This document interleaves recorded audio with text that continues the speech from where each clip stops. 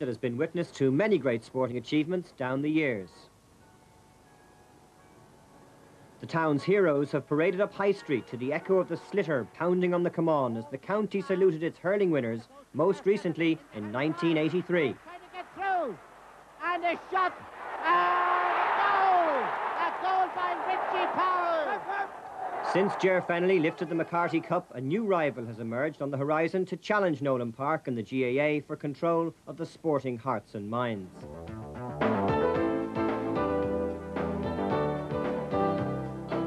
In Emmet Street and Fatima Place, a soccer club had started with the unique name of EMFA, a club born in the mid-60s from the emergence of televised soccer.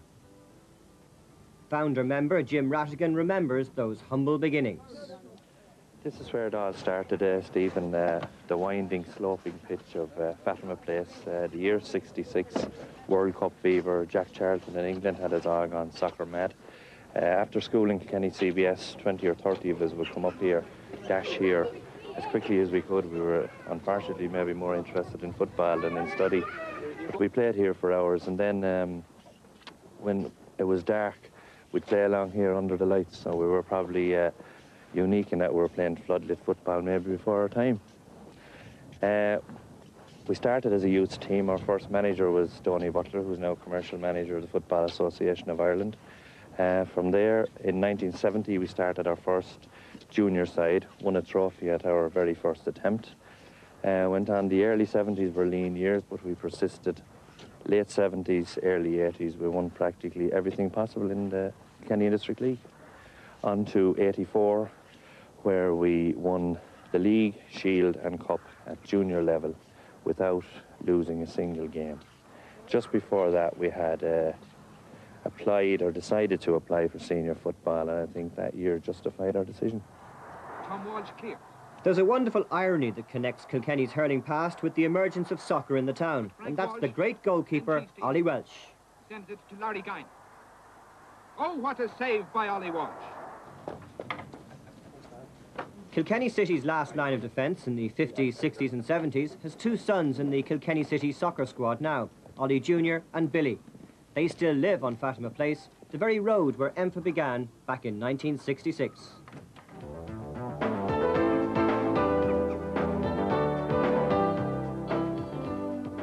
EMFA became Kilkenny City at the start of this season, the club having emerged from its junior roots to be one of the best-run teams in the League of Ireland. We'll see when he comes and we'll get it organised then. All right? Jim Rhatigan, now general manager, has developed a network of support from the local business community, which is the envy of many other clubs. But why did EMFA make the switch from junior football into the League of Ireland?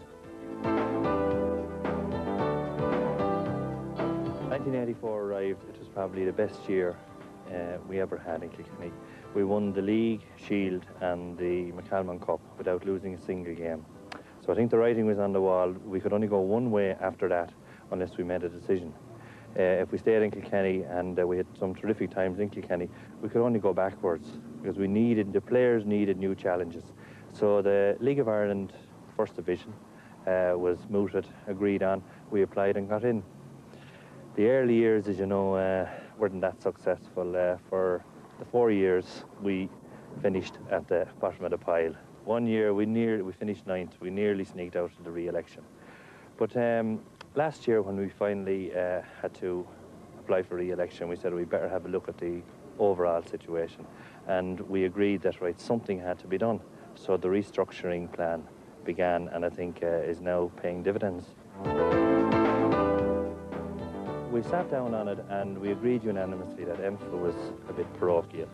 For a lot of people, it was sad to see it going and, you know, to see the name dying, as it were. But I don't think that it will die as such. There were some great times in the Kilkenny League as EMFA.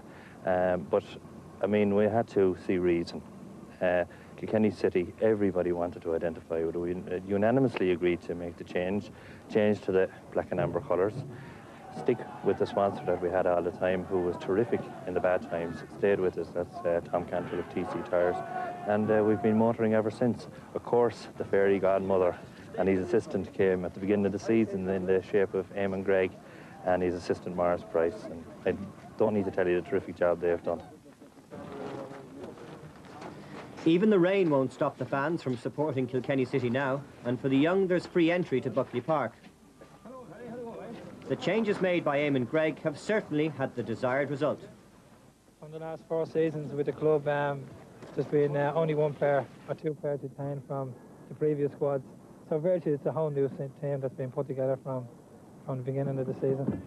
But I think anybody that starts up a new side, you're hoping to get a nice blend. And obviously we worked very hard, both Morris Price and myself, and we were a little bit lucky, I think, that things knitted very, very well quickly. And it was a bonus for myself and Morris, really. But I think throughout the whole League Cup campaign, it was a tremendous foundation for the club and for the players. When we had to play the likes of Limerick and Cork, and that gave us a good footing because we done well against them. We done well against Waterford and Cove, and it was a great experience to go to the Brandywell. And although we were beat 4-1, I thought the lads put up a great performance. The foundation was laid from the League Cup, and whereas we lost our first 2 league games after the run, but the lads pulled themselves together and they've done themselves justice, I think. 4-0 it remains. Billy Walsh sending Best away, and Walsh has continued his run. If Best can pick him out, and he can, and that's a goal, a consolation for Kilkenny. There have been just 3 defeats in 17 league games since then, and by last month, Kilkenny City had risen to the top, to the delight of their management team. Consecutive wins away to Bray Wanderers and Home Farm last month brought national prominence, and it was Conor Best's 13th goal of the year which made victory certain in Talca Park. So how does Eamon Gregg approach the last 4 games of the season with promotion so close? Well, obviously I think we just got to approach it now as 1 game at a time. I think if you try anything different at this stage of the season, it could all go wrong. So hopefully we're just going to take 1 game at a time, and if we win the next 4 games, we get promotions. It's as simple as that, really. If we don't, well, we've had a good season so far, so it'll be no great disappointment if we don't kind of get promotion. We haven't put the players under any pressure so far this season, so we're not going to start at this stage. What about the fans here in Kilkenny? Jim Rhatigan has been telling me how wonderful they are. Have they really made a big difference to the side? They've been absolutely superb, I think, from the word go.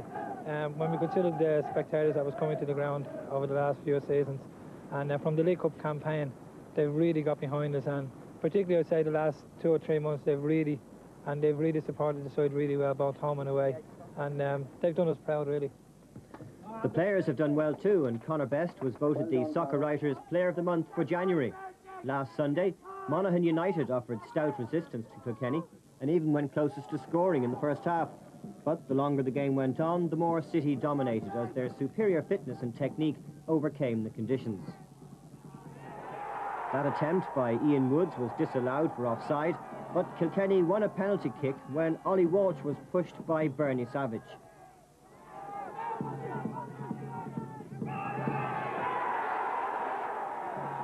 The Monaghan United players were incensed with the decision, but their frustration was short-lived when Conor Best failed to beat Damien McCurry in the Monaghan goal.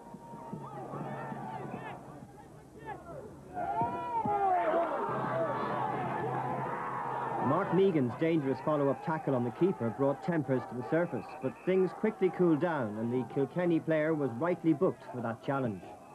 The only goal of the match was a beauty. Alan Birch found Conor Best. He got the support inside from Paul Campbell arriving from fullback, and his shot was too good for the unlucky McCurry, possibly Monaghan's best player on the day. That gave Kilkenny their 8th victory in 9 matches to keep them at the top of Division 1 and optimistic about Premier football in Buckley Park next September.